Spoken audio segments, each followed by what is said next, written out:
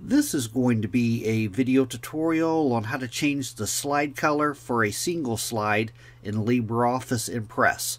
Let me jump over to Impress here. I have LibreOffice Impress opened up now, and I have a little example project here. To change your background color on a single slide, it's very easy to do. First thing you want to do is select the slide that you want to change the background color on. I want to change it on the first slide here. I'm going to go up to the top up here to where it says slide. I'm going to click on slide. Then I'm going to go down to where it says slide properties and click on slide properties. Now in the little dialog box that opens up here, the tabs across the top, I have mine on background, and then below here it says colors.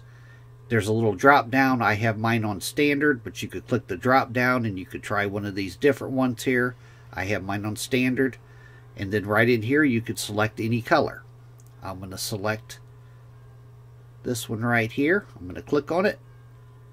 I'm going to go down to the bottom and I'm going to click on OK. That is how you change your slide color in LibreOffice Impress. Thanks for watching.